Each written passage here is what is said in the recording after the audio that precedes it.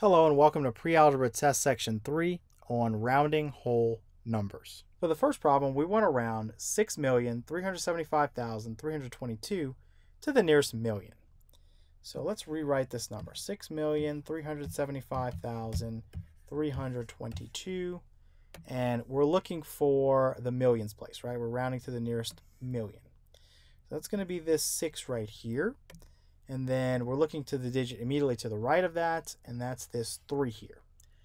3 falls in the category of 4 or less. So when this happens, you want to leave your digit in the round off place unchanged. So this will be unchanged. So this will just be a 6. And then you're going to replace every digit that follows the digit in the round off place with a 0. So essentially 0, 0, 0, comma 0, 0, 0. So 6,375,322 rounded to the nearest million is 6 million. Okay, for the next problem, we want to round 17,955,971 to the nearest million. So let's rewrite that. 17,955,971. And again, we're rounding to the nearest million. So we're looking for the digit in the millions place, and that's going to be this 7 here. So if we look at the digit immediately to the right of that, we have a 9. And when we have a digit like 9, it falls in the category of 5 or greater. And that tells us to add 1 to the digit in the round off place. So this 1 will be the same. 7 plus 1 is 8. And then we're going to replace every digit that follows that digit in the round off place, the 7, with a 0. So this will be a 0, a 0, a 0, comma. We have another 0, and lastly, another 0.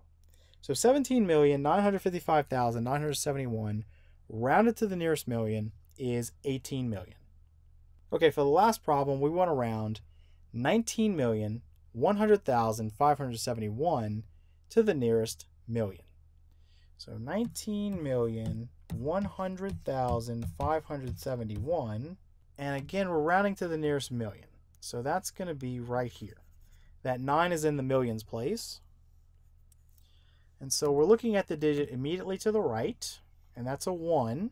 And the 1 falls again in the category of 4 or less. When that happens, we leave our digit in the round off place unchanged. And so the 1 and the 9 will stay the same. And then every digit that follows that 9, again, the digit in the round off place, we're just going to turn that into a 0. So the 1 becomes a 0.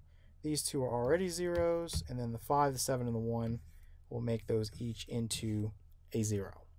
So 19,100,571 rounded to the nearest million is 19 million.